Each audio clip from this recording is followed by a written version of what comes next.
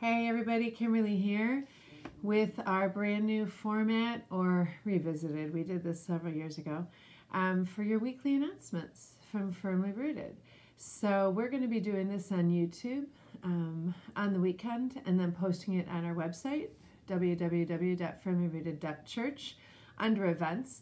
So if you ever missed the announcements, didn't get a loop, whatever, you can just check it out there to see what's going on. That said, this isn't a normal week. As you know, because of the coronavirus, lots of churches are not meeting together this week, but are live streaming instead, as are we tomorrow morning.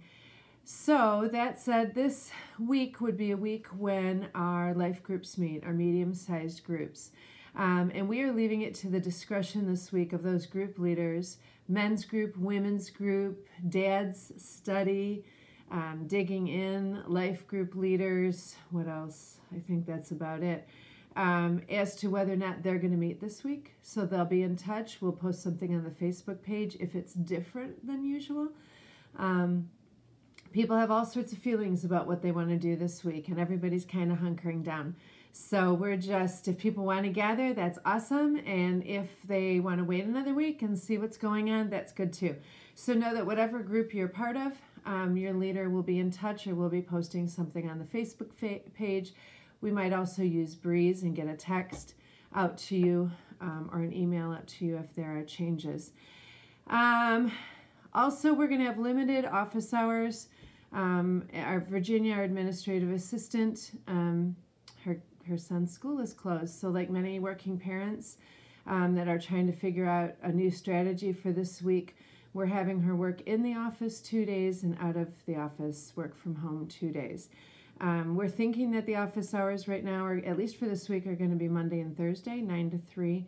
And then Tuesday and Wednesday, everybody will be available, but the office may not be open. So we're just trying to navigate this with everybody else in the country and make it be the best working situation, but also the best for our families.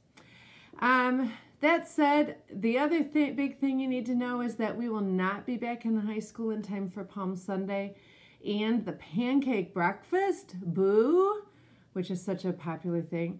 So the pancake breakfast is canceled, which is such a bummer. Maybe we can make it up after we can get life back to a little bit of normal. Maybe we can do a pancake breakfast again.